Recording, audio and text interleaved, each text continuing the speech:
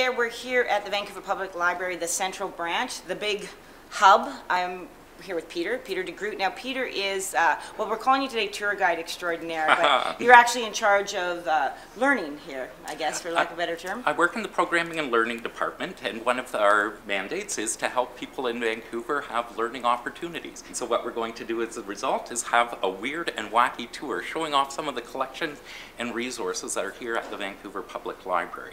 Seeing some things that you might not know we have. So it's just drop in and it's absolutely free. Like everything at the library, it's free to attend. This one, you just show up to the promenade outside of Bookmark, the library gift store, and we'll be offering 2 tours per day on the weekend days that we're offering them. What material got highlighted, we asked all of our colleagues to say what is some unusual things that you've come across, because it's impossible for anyone to know everything that's in this building. So people shared some of their best picks, and that's what we've got on display here. If we're going to go weird and wacky, there's a book from the 50s about how to dry clean. So if you're going to start a dry cleaning business, you come to the library. So this was the focus on fabric, and this would show examples of what would happen to actual materials if it went through a dry cleaning process. So you can actually see the swatches that are here.